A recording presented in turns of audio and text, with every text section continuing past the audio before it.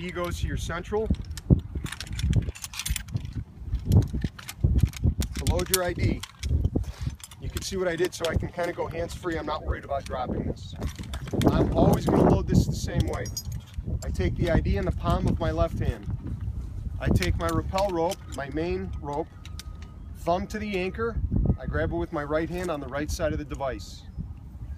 I bring my hand next to the ID and I fold my palm down and feed it left to right, just like I read, and then close it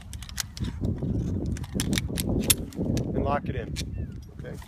We can confirm everything by looking at the picture. The anchor is on the left, the hand is on the right. Once you have it on the rope, you take up slack, lock, and position yourself for rappel. When you rappel, left arm is going to be underneath the shock pack. First, you're going to grab the rope with your right hand here, then you can open the lever. Always keep your hand on the rope as it comes out of the ID, as long as this lever is open. If we lock this lever, we can go hands-free. Grab the rope first, lever, and rappel.